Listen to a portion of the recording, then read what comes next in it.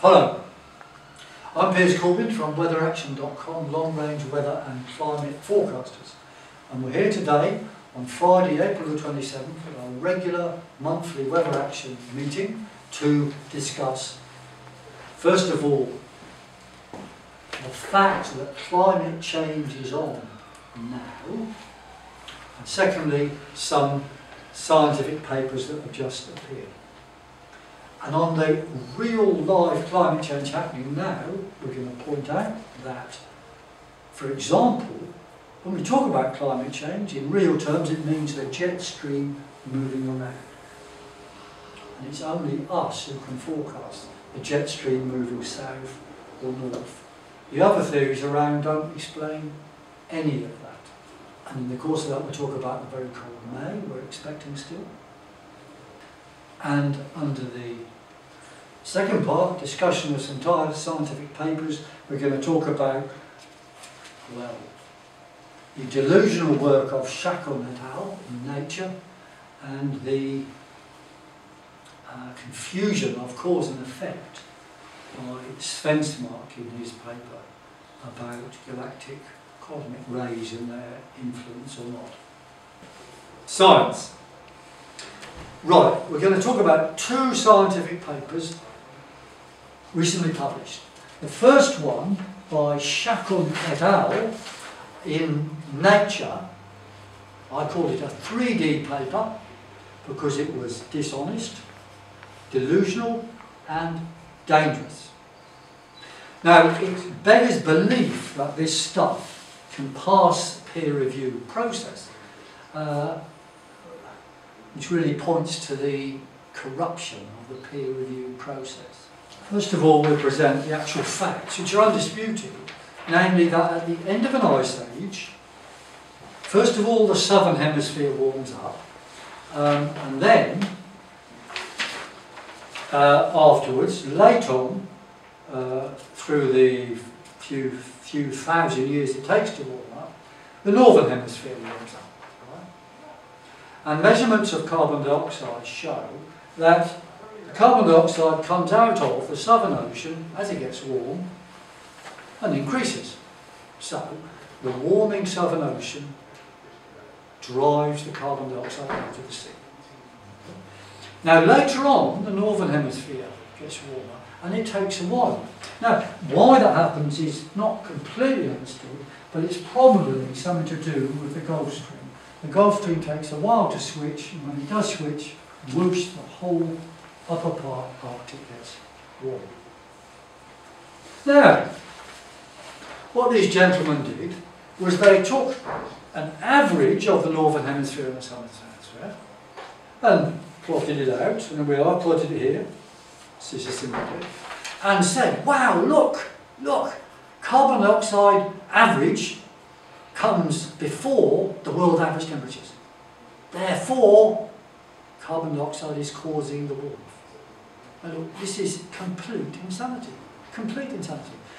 It means that the Southern Ocean knew in advance that carbon dioxide coming off itself was going to cause it to warm 800 years before it warmed. Before the CO2 came off. This is utter madness, right? It just can't work. They're playing around with averages in order to trick the public. This passes as science in Nature, the top world journal. Now if this carries on, it will be the end of science. I think the Enlightenment never happened, or those guys just don't believe it. Okay. Well, that is Sallons et al. The other one is by Svensmark. It's been promoted as well by Nigel Calder. Now, I just do want to say that I've got the greatest respect for Nigel Calder, who's a science journalist, and his father, Richie Calder, who was an inspiration to my parents for what he stood for, which was, you know, well, a world without hunger, among other things. I mean, he was a really great guy. And Nigel Calder is equally great in his you know, science reportage. However, on this one, he's wrong. Now, Svensmark is a good scientist, and you can talk to him, and he will talk. But I have to say, what they're putting forward does not work. Now, Svensmark, I met him, he's a good guy, and, you know, he's doing a lot of real science. And I don't believe he's setting out to deceive people, unlike Chacon et al. Okay? But what he's saying doesn't stand up. His basic argument is, he says that galactic cosmic rays cause climate change in V. They modulate temperatures. He says that, which is true, that when there's more solar activity, there's less cosmic rays. And when there's less solar activity, there's more cosmic rays. And those cosmic rays, he says, will cause clouds. So, therefore, it's going to be cooler. Okay. Now, you can see a graph of this. What I've put is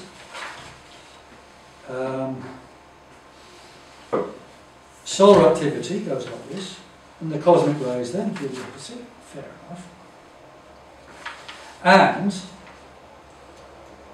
temperatures, however, do not follow the 11-year cycle.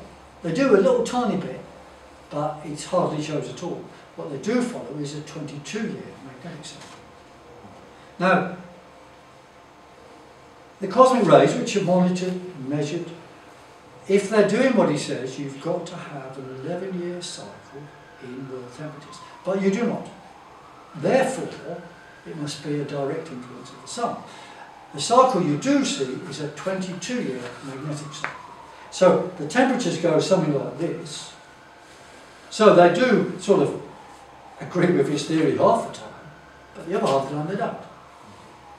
Now, how does he get this across? Well, what he does, his reportage, although he gives very good graphs showing that the cosmic rays move oppositely to solar activity, when it comes to doing the temperatures, he plots a smoothed solar activity in terms of what he calls solar cycle length. And it's called, I'll read it out, he said, remarkably good correlation with the smoothed curve of the varying solar cycle length. Now, there's been a lot of arguments about his measurement of solar cycle length, but he uses that as a measure of activity because the shorter ones tend to be more energetic. Okay, well, that's fair enough. But I think it's a completely stupid measure. Why not actually measure it itself, i.e. the geomagnetic activity and so forth. But, you know, that apart. But that enables him then, of course, to do a moving average of solar cycle length. Okay, well, you can just smooth out this problem of the 11 years, and you find if you take 22 years or more, then, well, it's true that on that, because the main thing happens in the odd part, then you will see that the length will change of that average thing according to his theory. But the details do not work at all. And if they don't work, the theory is wrong. Now, if you want to look at the facts, the reason why they don't work is the actual flux of energy to the Earth from solar particles is 300 times that from galactic cosmic rays. So there's no chance that galactic cosmic rays can overpower the sun. It's a nonsense, a complete nonsense. And it's unfortunately brought about by a trick. Now, I don't like using the word trick because that's normally reserved for global warmists. But anyway, let's say an inaccuracy. Now, the next step that Svensmark has done, and this is very nice stuff. You see these beautiful pictures. Wow, you see the Pleiades. That's nice, isn't it?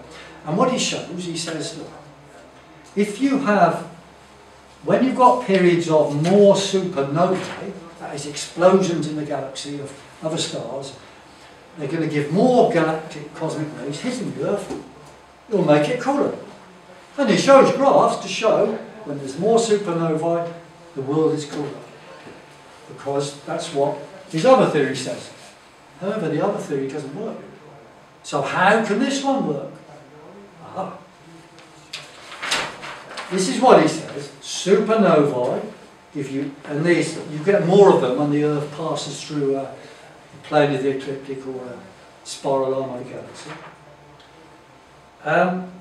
Gives you extra more galactic cosmic rays, gives you cooling. Alright, and there's a correlation, you can see it. But what's really happening, for every extra supernova, there's extra dust in the galaxy around that region. That is why they happen. Dust is there, so they form. Okay? So, and there's dust between here and the sun. That causes the Earth to be cooler. You can't argue about that. It will be there. It will be cooler. More dust means cooler Earth. End of story. More dust means more supernova. End of story. So they come together. Here we are. Dust causes cooling Earth. Dust causes more supernova and extra galactic cosmic rays. So they come together, but they are not connected. They're not causally connected. They're connected statistically, but one does not cause the other. They have a common cause, which is dust.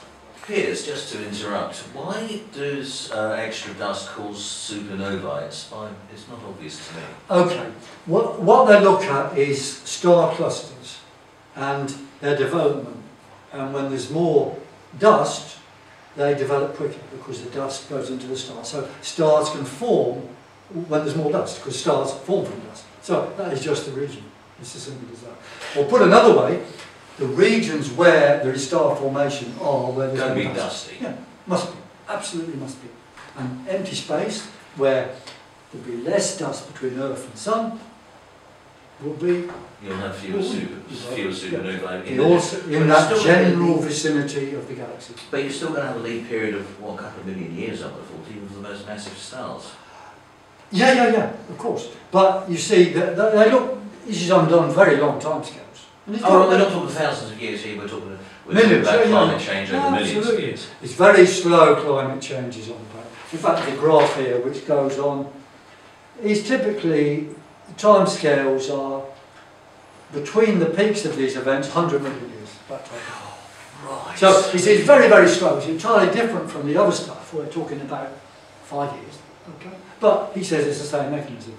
The 100 million year thing actually could be spiral arms, but it's also argued, and I do remember this because this was an exam question when I did the MSc in astrophysics at Queen Mary College.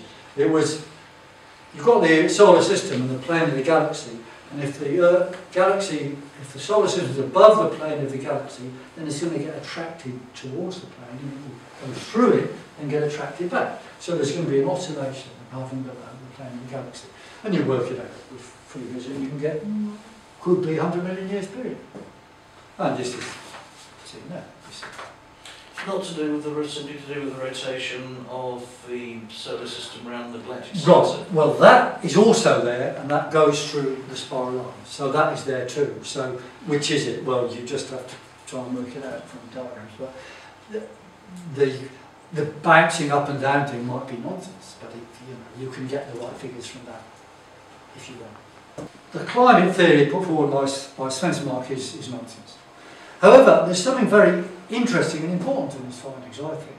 Namely that, there was changing things happening on the Earth when we had these colder periods and more dust and also more galactic cosmic rays. Now, it would seem to me that ought to be studied, and that is an important finding, because the galactic cosmic rays come with all sorts of very high energy particles, which will cause mutation of plant cells and therefore more rapid evolution. So that is the really useful and exciting finding that is put forward. So, now you might ask, well, why are we hearing about all this now? Because, and why does it get past the peer review process in the Royal Astronomical Society? Well, you can understand the Royal Astronomical Society, I'm a member of it, like anything that talks about stars, space, planets, fantastic. So, they like it, even though it's wrong. But there's another dimension to this, namely the warmists are promoting Sven Smart like hell in order to smash him down, which they can easily. And then they'll say, it's not, because they believe that is the solar theory of climate change. Oh, it's not the sun, it's not these cosmic rays and all that stuff and the sun modulating them. That doesn't work. It's CO2. That's what they're up to. And Sven Smart is the fall guy. Now, I'll defend him absolutely against the attacks they've made on him, which are just vicious stuff in his early days, because he was saying it wasn't CO2, right? Just like they attacked me. But, you know, we defend his right to do the science, but point out the wrong aspect of it. And I think we'll hear a lot more about this on the, in public debates and on TV, but I can be very sure the BBC will not be inviting me a lot. Newspaper time. We had superb coverage on the front page of the Daily Express. And it was accurately reported what we said, and within the article it explains we're talking about the eastern part of the country. Now, the Daily Express carries a lot of weather stories. Mostly these are ignored by the other newspapers. But other newspapers took this one up. I think it was because it's from us. And the other papers, the other things the Express carries are often not accurate. However, rather than try and give an honest reportage of what we said, certain other newspapers, I would say, were deliberately dishonest and provocative. The Independent phoned me up, well, basically to start a row, you know. You can read what was said, if you enjoy that sort of thing. And the Telegraph, I mean, I thought she was just asking questions to check, which didn't seem to be the case, because what she printed was different from our forecast. I mean, she did not explain we were talking about the eastern part of the country. And furthermore, she put us as long-range weather forecasters in inverted commas. And she said that we were different from others because we were using the sun, as if, you know, couldn't do that. And then she said, by their nature, long-range forecasts are inaccurate. Now, therefore, of course, we were inaccurate. However, that is libel because we have a proven record of success. Furthermore, the fact that we use solar activity is why we're not inaccurate. What she should have said is, long-range forecasts done by traditional methods are inaccurate, but Mr. Corbyn's are reliable to a statistically significant level. Sad, but anyway, you see, some of these so-called quality newspapers do not meet their own standards when it comes to certain reportage. Whereas, you know, whatever you might think about the Express and the Sun, they've always quoted me accurately. But some of the quality papers, no, they do not quote accurately, because they have an ideology they want to project. And the Sun, well, they just want fun. And the Express, well, you know, it's a headline, so why not be accurate? Why not? Thanks for coming. To summarise 4 things. May, in the United Kingdom, especially eastern parts, will be exceptionally cold, probably the coldest or near coldest for 100 years. The last coldest was 1996, and then there was snow in northern parts, and on one occasion there was actually snow in the South Downs. So that sort of thing could happen again, but certainly we'd say a lot of hail, cold blasts, not a pleasant day at all. Second thing is, there'll be more detail of this available for you, and there already is, for subscribers to the full detailed forecast on the web, and we'll report things as they develop during the month. Next point is the summer. We slightly delayed the final production of the summer forecast because of these very interesting developments, but they will be available very soon. They're normally available some months earlier than this. Our work on earthquakes is exciting and continuing.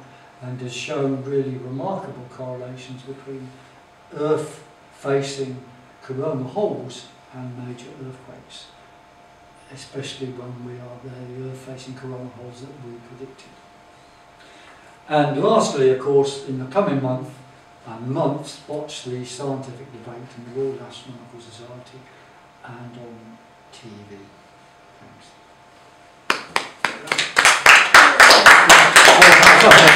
Thank you.